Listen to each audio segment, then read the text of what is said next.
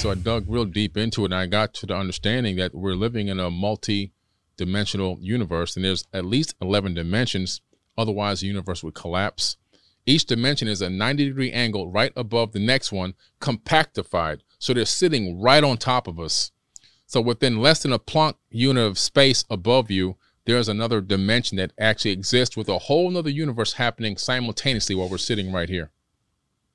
Wild. That's hard to fathom. It's hard to fathom. So right here where we're sitting right now, there's a whole nother dimension of a whole nother universe happening, life taking place. Yes. Right in the same space that we are. Right here. Right here where we are. Right here. Vast too. Vast. Just as vast as ours is vast.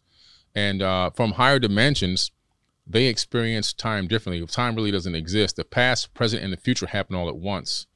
So somebody, for example, from the fifth dimension would look at us and they'd be able to see us. Imagine us in this building here, but imagine when I first walked in, and imagine us in here, and imagine me like in the bathroom or something. They'd be able to see us in all the different rooms. The different rooms will represent different time frames of existence within this structure. So they could see the past, present, and future at the same time.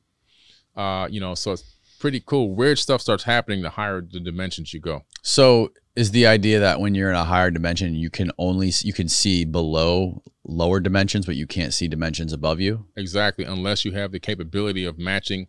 First, you have to obtain the frequency of a higher dimension and then match that frequency to be able to walk in. So match the frequency. Yeah. So for example, okay, my hand is stopped now by this table, right? Why is it stopped? I'm not really touching the table. There's repulsion going on. Electromagnetic repulsion between the electrons in my hand is repelling the electrons in the table. You don't really touch anything. Now, if I can match the subatomic frequency of the atoms in this chunk of wood here on this table, I could, with my hand, I would be able to pass my hand right through this table unscathed. Why? Because atoms are 99.999% empty space. Nothing is really here. Everything is only a light wave slowed down to a particular frequency. And so if you can match frequencies, you can merge with things. You can walk through walls and all that kind of stuff. The things that seem paranormal could be advanced beings have tapped into some type of understanding of how to match different frequencies in our dimension and appear apparitional or paranormal. But in true reality, they could just be taking a peek in. And how did we come to the understanding that these higher dimensions exist? Like, what is the most basic evidence that we have of this? Quantum physics proves it. See, when we look into the quantum world, everything changed. In standard physics is where we are right now, in the large side of physics. But the smaller you go, the more weird things get. We find that particles transphase in and out of existence, and they go to different dimensions. We even know now that some of our synapses of our thoughts in our brain phase out of this dimension and they go somewhere else, and then they come back again. And this has all been tracked and traced through the understanding of quantum mechanics and quantum physics, and understanding that dimensions exist. The biggest way that we made a model of this is we figured out how to create something called quasi-crystals. Now, these quasi-crystals are these multi-dimensional crystals. We actually created an 8th dimensional quasi-crystal. We created this? Yes, we created it. How did we create it? We created in a laboratory using different technologies. And then from that 8th dimensional quasi-crystal, it casts a shadow of itself down to a 4th dimensional quasi-crystal, which then casts down a shadow which creates a sphere. So we know that the universe is most likely the shadow of a higher dimension. It's crazy stuff. Yeah, that's kind of mind-bending. We're living in a light matrix, which is actually a light matrix, which is a shadow of a much higher dimension. And so we know this because they created these crystals, these quasi-crystals, and when they put them at different angles, they cast shadows. Sometimes. What do these crystals look like? So you look up the quasi-crystals, yeah. They look like, have you ever seen Adinkra codes? Adinkras? I think I've heard you talk about this before. No, they look like Adinkra, the symbols, mathematical symbols, but in the 3rd dimensional time space. And so if you take them and pull them out into a 3rd dimensional time space, they look like these lines that are connected with these nodes like that. You see? Quasi-crystals. This is a quasi-crystal. Yeah.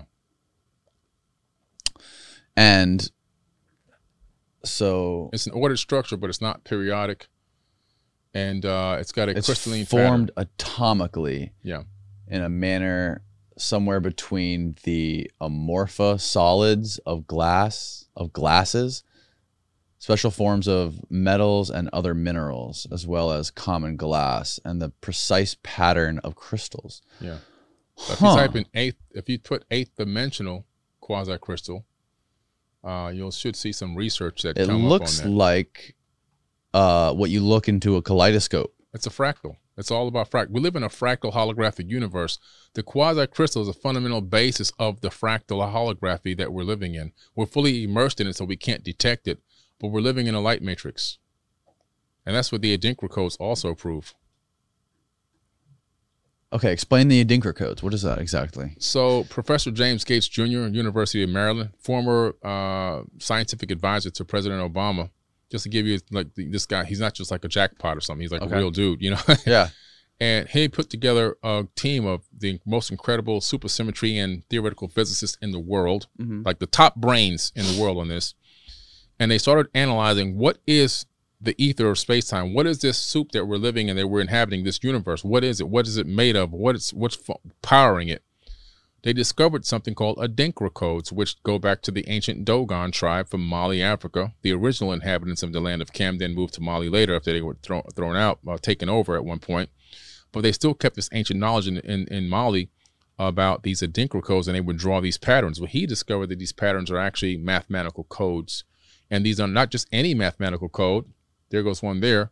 They're actually the codes that describe the ether of space-time itself. They're error-correcting codes, the same exact codes that run our search engines and web browsers that we're using right now to look at the image. There's coding behind that screen that runs this, what we just did. And guess what? It's the same code that runs the universe. So we discovered that we're living in a programmed light matrix. There's a software programmer that has written this code. Austin, pull up more images of this. There's all different types of images. There you go. See, now that you see that one there, right there. That's a quasi. That looks like a lot like a quasi crystal. If you were to shrink it down and put a whole bunch of them in one location, it looks very similar to a quasi crystal. So these are Adinkra codes, and you can see the colorful one that was up there.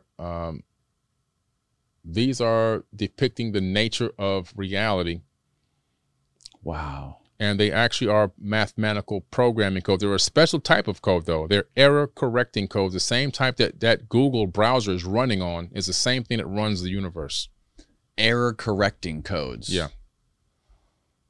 And what do we gain from all of this knowledge? Like, what does this tell us, and where do we take this? Like, what is the, obviously this is like foundational knowledge for us, but like, where do you see it going?